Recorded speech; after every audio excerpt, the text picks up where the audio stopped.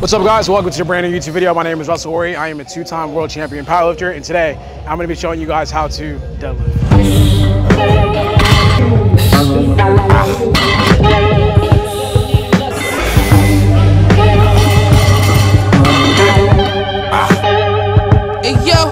So I just finished up my deadlift session, and right now I have a plate on the bar. I've done this video before, but I've been getting a lot of requests to run it back, so I want to show you guys how I have my little cues for deadlift and then show you guys how to set up generally. One of the things that you want to keep in mind is that everyone's body is going to be a little bit different. So yes, you could take bits and pieces of what I'm saying and apply it to your physique, and then as you're training, figure out what is best for your particular body. All right, before we actually talk about the technique of doing the deadlift, I want to show you guys the equipment that I use for deadlift. I know a lot of people on the internet like to use straps.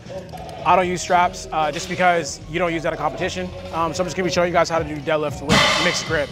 So equipment that I want to go over that I use is a flat soled shoe. I like to use my wrestling shoes. These are custom made. You can't really find them on the market, but anything with a flat sole is going to probably do you justice. Some people like to use slippers. Some people even go barefoot. Next up, we have a belt. Pretty standard. You don't have to use a belt, but these are things that are going to help make the deadlift a little bit easier for you. Okay, so we have the bar here with the plate on each side. You know what's so crazy? People actually don't even know what this thing is. This is a deadlift jack. It sounds so weird explaining what it is, but it basically allows you to lift the bar up and make it a lot more easier for yourself whenever you're changing the weight on the bar for deadlift. So this is how you use it. Just in case you guys don't know.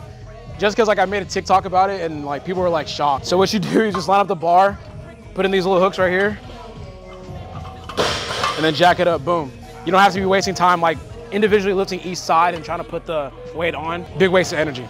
But anyways, let's get to the actual technique. This video is gonna be super short just because deadlift is it's easy to explain, but it's something that you guys are gonna have to be practicing over and over again to make sure you get the form down and the technique that you're gonna be utilizing for your particular body setup. Okay, so now let's talk about setup. Setup is pretty easy. Once again, I'm gonna be explaining conventional. I am not a sumo puller, so I just cannot explain that to you guys. So conventional is basically when you have your feet stance a little bit closer. What you guys wanna do to establish that good foot stance is you're gonna probably stand about shoulder width apart. And the way you set up against the bar is gonna be really, really important. You wanna get the bar mid-foot, not all the way to a point where your shins are already touching the bar when you're standing over it.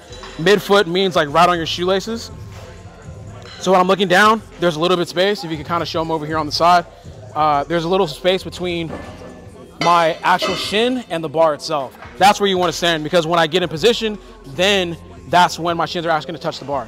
So you're standing over here, shoulder width, feet shoulder width apart.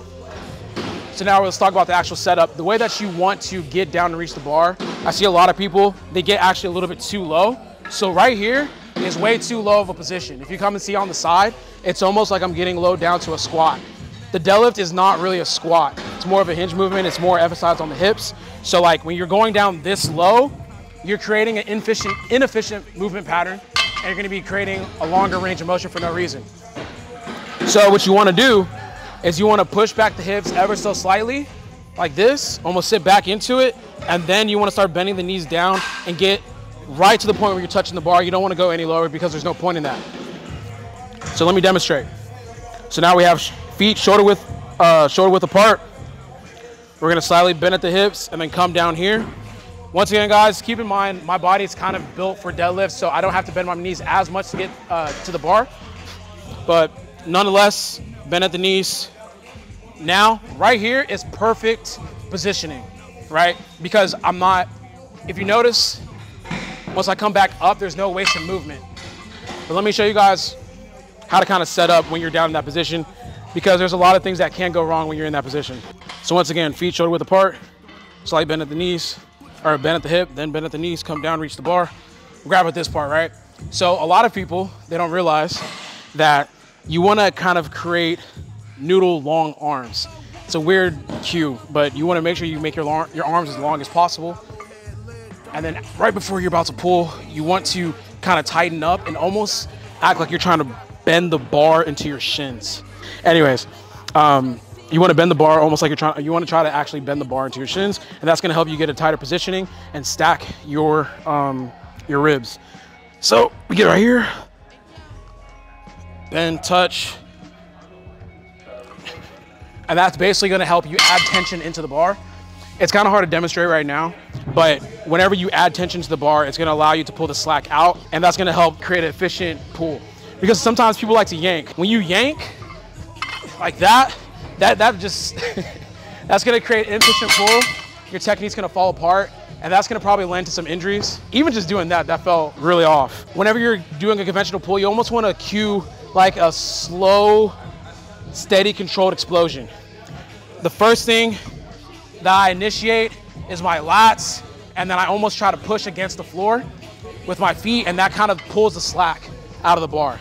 And then after that, you just kind of like push your hips through and complete the movement. So I'll demonstrate right here from start to finish. Feet shoulder width apart. Bar right in the middle of the feet. Bend down. As you can see, shins are touching the bar. Now I want to cue up, tucking the lats, stack. Slack is already pulled. If you guys can see, the bar is like already levitating off the ground. Then you pull. If there was more weight on the bar, what would happen is that the bar itself would just bend, and then after that, everything else is just force production, and I'm pulling off the ground. So that's pretty much it. I mean, once again, everyone's deadlift's gonna look a little bit different because everyone literally looks different. A lot of people want to mimic exactly what other people do without realizing that their anatomies are completely different. Like some people have shorter arms, some people have longer arms, some people have longer legs, some people have shorter legs. But just take bits and pieces. You just want to make sure that you feel comfortable in the movement and you're being as efficient as possible. If you're able to kind of take those cues down, in theory, you should be able to do the most efficient deadlift possible. Once again, I'm gonna demonstrate once again just so you guys can see. Go over my cues. Damn, I'm getting a workout out of this. But anyways, bar mid-foot, a little bit of space between the shins. Kind of sit back, bend the knees, grab the bar, tuck lat, stack, pull the slack out of the bar, push-ups through. Easy movement. Hope you guys are able to take something from that deadlift tutorial and apply it to your own training. But anyways, thank you guys for tuning in. Like always, if you guys like today's video, please like, comment, share, and subscribe. Get better today. I'm out.